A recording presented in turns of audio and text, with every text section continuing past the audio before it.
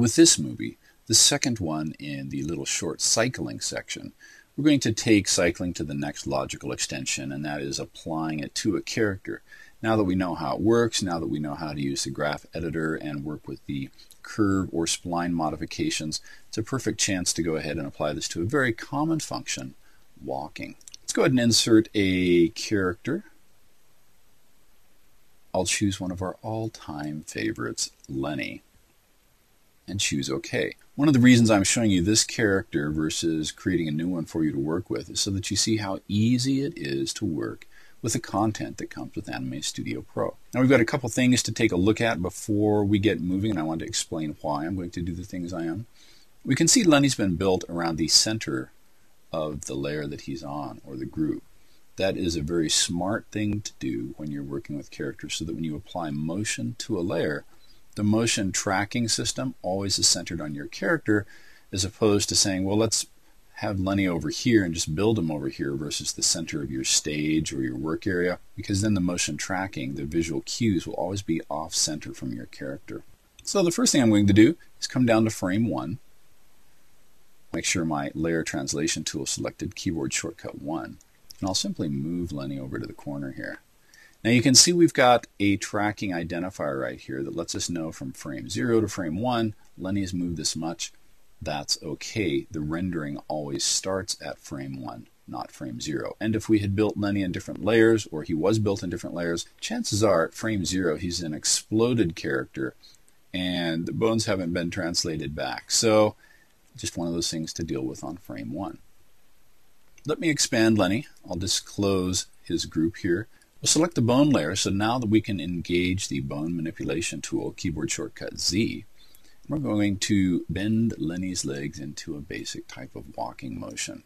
So the front leg I've got going to the back leg I'll go ahead and extend forward and bend that just a little bit. I'll move down the timeline to frame 12, and we're simply going to reverse this order.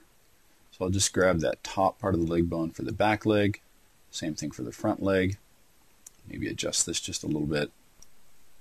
And then, instead of trying to figure out what to do at frame 24 at 1 second, I'm going to cheat a little bit and save time.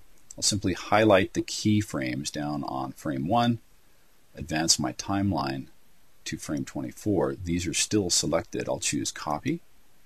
And now that I'm at frame 24, according to the time marker, I'll choose Paste. So now we've got a perfect match between frame 24 and frame 1. This is where we will highlight the keyframe at frame 24 for the bones and choose Cycle. Our dialog box will go ahead and pop up, and in this case I want it to cycle all the way back absolutely to frame 1. I'll choose OK, and now we see that we've got this little line going back that points down to frame 1, visual cue that we are now in cycling mode for this. Well, what's the next step now? The next step would be to go ahead and animate the layer. So I'm going to come back to frame 1. I'll select my layer translation tool. I'll go ahead and select the Lenny group, or Lenny top layer here. We can see we've got our visual cue, and now all the way down at frame 72, 3 seconds, I'm going to go ahead and grab the Lenny layer and simply drag it down here. I'm going to hold the Shift key and constrain it to a level or perfectly horizontal movement. And so now when we go ahead and hit the play button, we'll see we've got Lenny walking, but there's a little bit of a problem. Watch real closely, and this is where we need to come into the curves or the graph editor and to make a change. The motion, or the cycling motion, of Lenny's legs is very regular and very predictable, but it doesn't seem to match his movement. At the very end of the keyframe and at the very beginning, he slows down. This is a function of the smooth curve interpolation, or tweener, that we looked at in the movie preceding this. So let's go ahead and stop.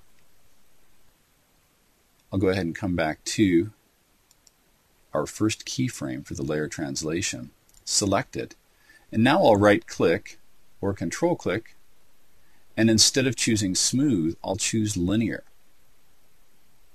What this does for us, if I come back to graph mode and enable that, is that now from this first keyframe to this last keyframe, it's a perfect straight line, which means that it travels, or in this case, the Lenny layer travels at the exact same velocity from the beginning to the end with no smoothing or rounding out of that motion.